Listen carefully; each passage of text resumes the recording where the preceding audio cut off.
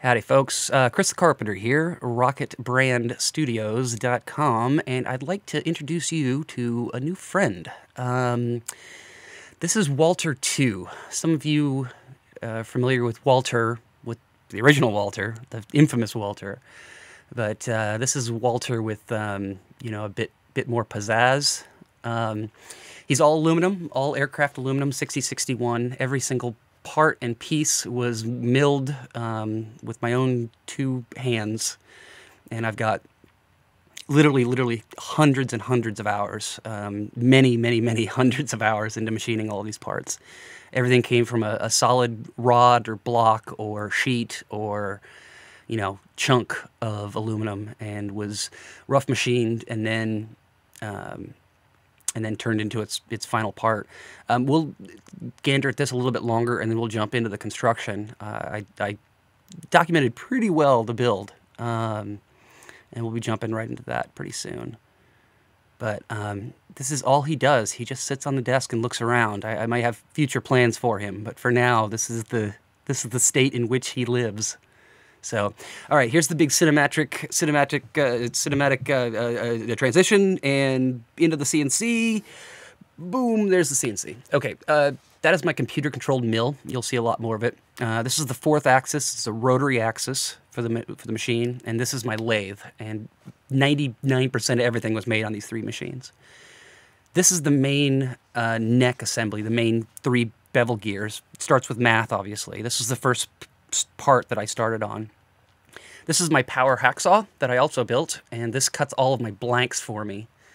Like these. These are the three rough cut pucks, the blanks. Here they are faced and turned with the bearings, pockets for the bearings. They're installed on an arbor in the lathe and turned to the various dimensions that they need to be. Here the bevel is applied, and they're there. There's kind of a before and after right there. And then they move on to the CNC. This is in the fourth axis. This is the rotary axis. So currently the machine is moving from X to Y with what's called an involute cutter. It's a gear cutter, and it cuts not so much teeth of gears, but spaces in between teeth. It's a very specific shape, and it'll make a few passes for depth, and then you just saw it. It rotated one tooth, and it will repeat the process. Every single gear, every tooth sprocket, every spline, everything is made this exact same way, with being turned a slight amount, cut, turned a slight amount, cut. You'll see more of that here coming up. This is a super long little clip I used here. Good golly. Pretty proud of myself on this. Okay, so coming up are the splines for the toothed belts. Timing belts. So here are the splines all cut on the other side of these gears. Here's some video of it being done. Same procedure, but a straight cutting bit, a straight cutting end mill that will cut a groove, index it, turn it a little bit, cut a groove, etc. These are the timing gears, timing sprockets that will go, that the timing belts, the tooth belts will fit into. But the next procedure is making the shoulders. They need little ears over the spliny part here. Here they are kind of done. But we need little shoulders to keep the belt on. So flat stock, this is just 1/8 inch 6061 aluminum. Cut some discs rough on the CNC. I cleaned them up on the lathe, and then again, they're here on the fourth axis. In this instance, my CNC is in its horizontal mode, so it can actually mill sideways. So this is almost a 5-axis machine, and you can see it's indexing. And right now, what I'm doing is I'm dimpling the shoulders and the gears to show me where I'm going to later drill, countersink them, and tap them so I can screw those shoulders onto the gears. You'll see the finished product here in a second. I left this part in too because I'm pretty proud of the spindle assembly I built.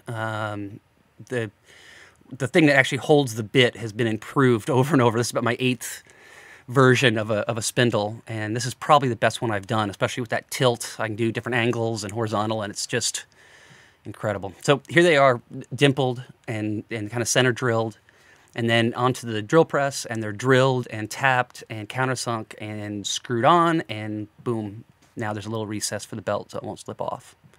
Ding! More of this. This hacksaw worked nonstop on this project, I swear.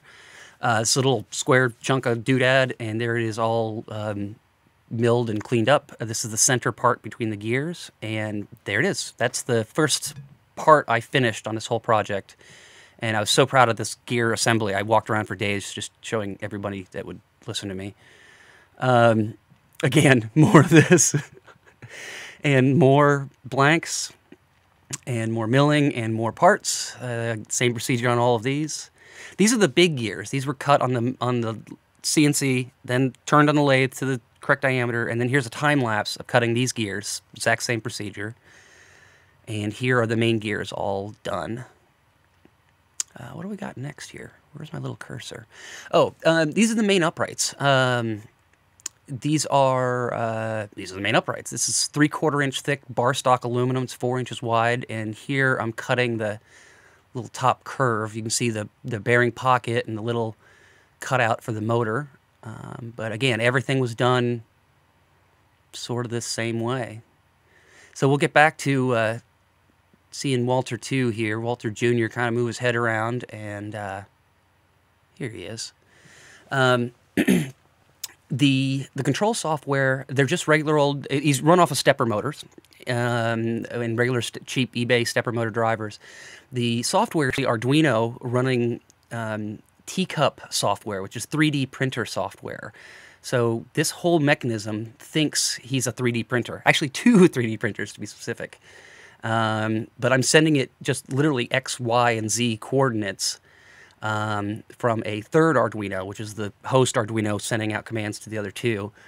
And between the X, Y, and Z, he can move in all of his little directions. If the belts go together, he looks up and down. If the belts go opposite, he turns. And then, of course, the main arm can go up and down.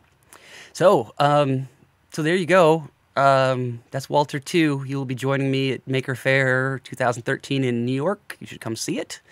And you should also visit rocketbrandstudios.com and check out the stuff I build and stuff that you can build. Thanks for watching. Ding!